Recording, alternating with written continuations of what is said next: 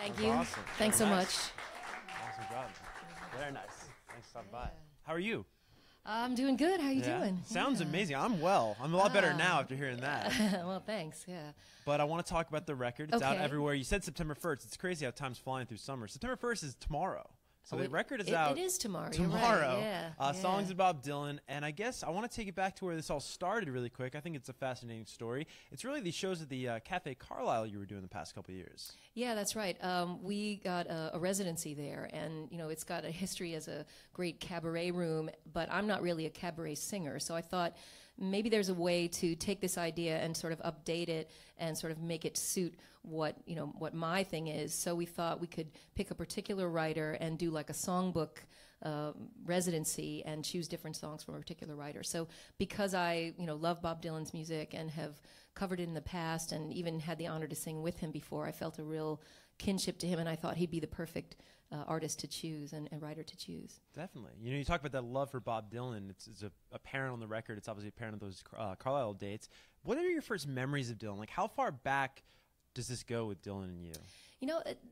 That's a good question. Of course, I was too young to have heard the things that he first had on the radio and songs like "Blown in the Wind," But when I started to really sing in New York City and started to kind of cut my teeth down in the blues clubs and the folk clubs in Greenwich Village, his ghost is kind of everywhere down there. It's not only the places that he used to play, but his work is played pretty much every night in, either a rock club or a folk club or a blues club. Somebody is going to be playing a Bob Dylan song. So I got a real education in his music at that point. Right. Something I love that you did is, you're covering Bob to a certain extent, but I was lucky enough, I was given the record this week to listen to, and I love it. But you made the songs your own. I struggle even calling it a cover record, right? Because you tweak the arrangements on a lot of the songs. And I was interested to ask you here on Billboard Live, is there a particular song on the record? I believe there's 13 tracks on the collection. Mm-hmm. Is there a particular song that you feel underwent the greatest transformation from the original Bob Dylan work to what you eventually put on the record? That's a good question. I would say probably the song Rainy Day Women, number 12 and 35, which everyone knows as Everybody Must Get Stoned. It's because it was his biggest charting single, we felt like that really gave us license to do something very different with it. And we kind of turned it into like a slinky nightclub vamp in a way. And we've been getting a lot of really great reactions from playing that live. People seem to really love it. Definitely. There's so many great Dylan songs out there. How did you whittle it down to 13? What was that process like of choosing the songs for this particular album? Yeah, I mean, I could certainly do another 10 records of nothing but Bob Dylan songs because he has so many amazing songs.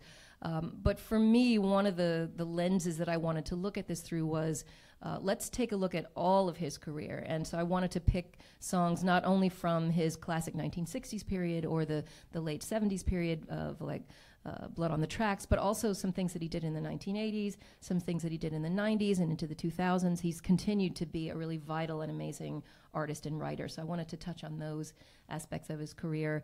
And I also wanted to do some things that people were very familiar with, like the Rainy Day Women song, and I also wanted to do things that people didn't know as well. So a song like High Water, because it's from later in his career, people may not know as well. There's a song from the Empire Burlesque record that not a whole lot of people know that we did. So I wanted to do some things that people were familiar with and would be like, oh, I can't wait to hear that song. Yeah. And then also allow them to discover something different. Definitely. You touch on all the different Dylans we've known throughout the years from the 60s to the 2000s. Do you personally have a favorite era of Dylan yourself? If you had to choose, we're putting you on the spot here. Okay. I got to say, I think that the work that he did in the late 1980s with a record called "Oh Mercy" is some of my favorite stuff of his. So if I'm put on the spot, I would pick that. One of my favorite songs off the album, which I don't know if it's off "Oh Mercy" or not, but it's "Ring Them Bells." Mm-hmm. Yes, that is off "Oh Mercy." Okay, yeah. so I love "Ring Them Bells," and I know that's a song that means a lot to you. You played at a bunch of post 9/11 shows here in New York that you were doing back in the day. Talk about how timeless that song is and how it can even relate to what maybe some issues we're facing today as a country.